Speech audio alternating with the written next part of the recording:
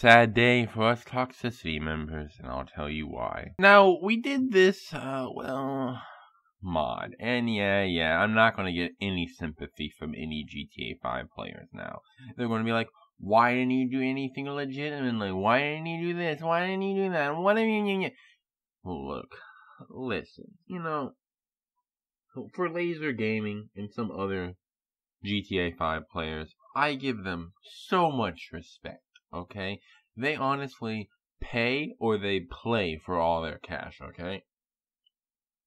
Now, I give them all the respect out there. They can hate on me and other Toxicity members, but I'll still give them respect because, they do everything legitimately. What we did was a time trial mod thingamabobber, okay? And I'm pretty sure anybody who did the time trial got, the time trial mod, which was a lot of people, because I went on to a lot of public sessions, and a lot of people were doing that, so. Did someone report me? Probably. Did they just catch me? Like Rockstar catch me? Most likely. Now, here's the thing. When you play GTA 5, Rockstar really doesn't get any money unless they sell your information, like how much time you played, to the government or whatever. But most companies don't do that because, one, it's illegal, and if they do get caught by that, by other people, well, they're not going to have a good time. Other than that, it's mostly like a, conspiracy theory, and most things that conspiracy theories say aren't true, but some of them are real, but, Just saying now that we did a time trial hack mod, and here's the sad thing about it. What Rockstar does is they make you reset to 1.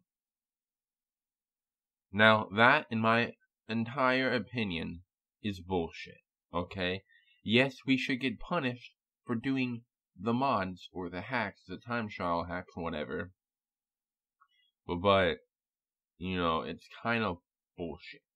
Now, why I say that is, Logan, Toxicity Logan, he actually paid like $300, $150 to $300 of actual cash in game, okay? And he's gonna get nothing out of that, okay? I have played 150 hours of that game in my life that I'm not going to get back, alright? And to add on everything, this has nothing to do with it, and now I'm trying to get sympathy points, but Hi-Res Studio deleted my Smite account for being inactive for 3 months, alright? So, Toxicity members aren't having a very good, year. End of the year. We had a very good year, but not end of the year. Moral of the story is, do not cheat or use mods, alright?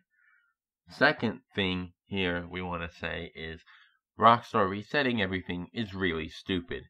0 cash, 0 experience, 0 JP, level 1, no apartment, no car, no nothing. We honestly think that is so stupid. Please think of another punishment except making players revert back to 1. We spend $60 on your game, and some people spend even more than that. But us here at Toxicity want to tell you something. If you really think people are going to spend so much money that they get 30 million in-game cash, then either A, they are a GTA 5 YouTuber and they have to, or B, they're really desperate to try to show off. And here at Toxicity, we don't want to spend that much money. We probably will eventually, because we're YouTubers. But really, GTA 5 revert back to 1, and right after the new snow thing came around, which is one of the only times, snow actually's end game is in December. Really, GTA 5? I just want everybody to realize how shitty GTA 5 or Rockstar really is sometimes.